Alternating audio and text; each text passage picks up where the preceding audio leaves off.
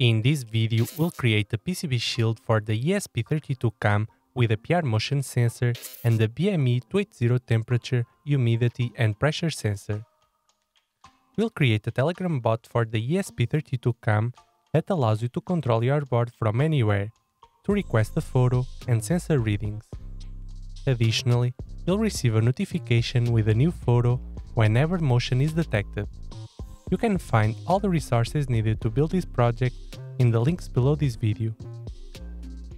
This project is sponsored by PCBWay.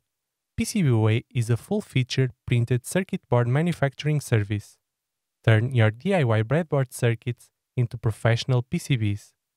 You can get 10 boards for approximately $5, plus shipping, which will vary depending on your country.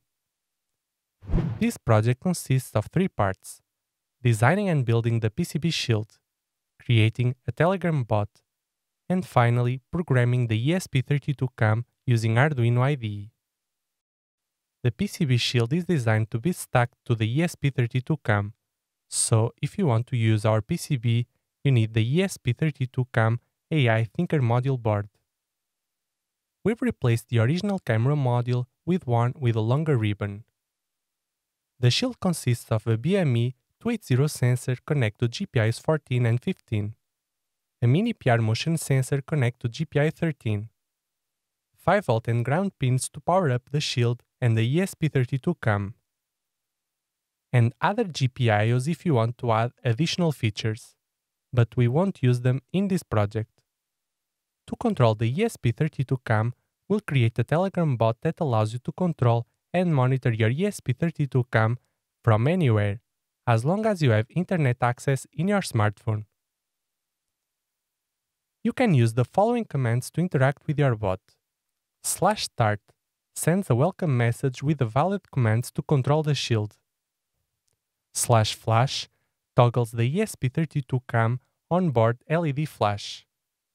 /photo takes a new photo and sends it to your Telegram account. /readings requests the latest BME280 sensor readings.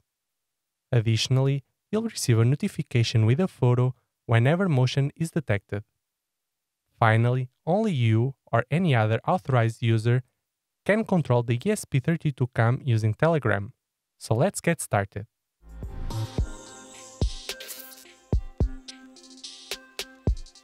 Before designing and building the PCB, it's important to test the circuit on a breadboard. If you don't want to make a PCB, you can still follow this project by assembling the circuit on a breadboard. Here's the schematic diagram for this project. After making sure everything works properly on a breadboard, we can design the PCB using any PCB design tool. To customize this PCB, you can download the files provided in the project page. Designing the circuit works like in any other circuit software tool. You place some components and you wire them together. Then, you assign each component to a footprint. Having the parts assigned, place each component. When you're happy with the layout, make all the connections and route your PCB. Save your project and export the Gerber files. Once you have your Gerber files, you can order the PCB. If you don't want to modify the PCB, you can go to the project page below and download the Gerber files provided. You can click the first link in the video description to go to the PCBWay website and open the PCB Instant Quote page. PCBWay can grab all the PCB details and automatically fill them for you. Use the Quick Order PCB Autofill parameters. Press the Add Gerber File button to upload the provided Gerber files. And that's it. You can also use the online Gerber viewer to check if your PCB is looking as it should. If you aren't in a hurry, you can lower your cost using the China Post shipping method. I think they overestimate the China Post shipping time. You can increase your PCB order quantity and change the solder mask color. I've ordered the blue color. Once you're ready, you can order the PCBs by clicking the Save to Cart button and click Complete your order. In less than a week, using the DHL shipping method, I received my PCBs. As I've said in a previous video, everything comes well packed and the PCBs are really high quality. I also received some gifts related to their 6th anniversary, and I would like to congratulate them. PCBWay has been an essential company that supports makers around the world building professional PCB projects. They also support some of your favorite YouTubers with their projects. Without PCBWay, some of the best projects posted online wouldn't be available. Thanks again to PCBWay for everything they do for the maker community. The next step is soldering the components to the PCB. You just need to solder some other pins, and then connect the PR motion sensor and the BME280 sensor to those pins. There's a list with all the components needed and where to buy them in the video description. Here's how the PCB Shield looks like after assembling. It stacks perfectly to the ESP32-CAM.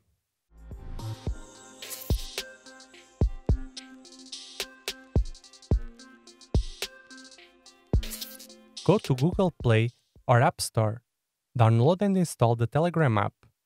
To create a Telegram bot, search for BotFather and click the BotFather. Click the Start button. Type /newbot and follow the instructions to create your bot. Give it a name and username. If your bot is successfully created, you'll receive a message with a link to access the bot and the bot token. Save the bot token because you'll need it later, so that the ESP32-CAM can interact with the bot. Now, in your Telegram account, search for ID bot.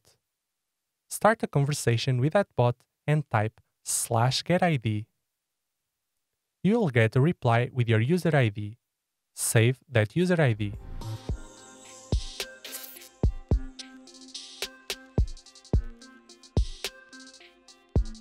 We'll program the ESP32 board using Arduino IDE, so make sure you have the ESP32 board add-on installed. You also need to install the following libraries: Universal Telegram Bot Library, Arduino JSON, and BME280 SparkFun library. After that, copy the code provided to your Arduino IDE. To make it work for you, you need to insert your network credentials, your Telegram bot token, and your Telegram user ID. Upload the code to your ESP32-CAM board. Read this guide if you don't know how to upload code to your board. Now, connect the PCB Shield to your ESP32-CAM. Apply power, press the reset button, and it should be working. For the final solution, you can buy one of these cheap fake dummy cameras and put your project inside.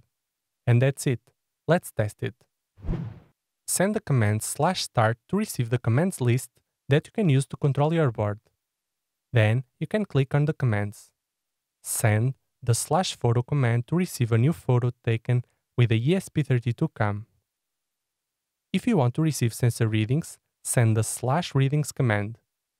Additionally, if it detects motion, it will send you a notification with a photo to your Telegram account.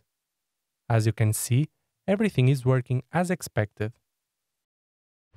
We hope you found this project useful and you're able to build it yourself. You can program the PCB Shield with a different code to suit your needs. And remember that if you don't have the PCB, it still works on a breadboard. Thanks for watching. If you enjoyed this video, make sure you click the like button. If you're new to the channel, consider subscribing and ring the bell for post notifications to catch my next ESP projects. Finally, make sure you visit randomnerdtutorials.com for the full step-by-step instructions and downloadable code. Just click the link in the video description. That's it for now, and we'll see you in the next video.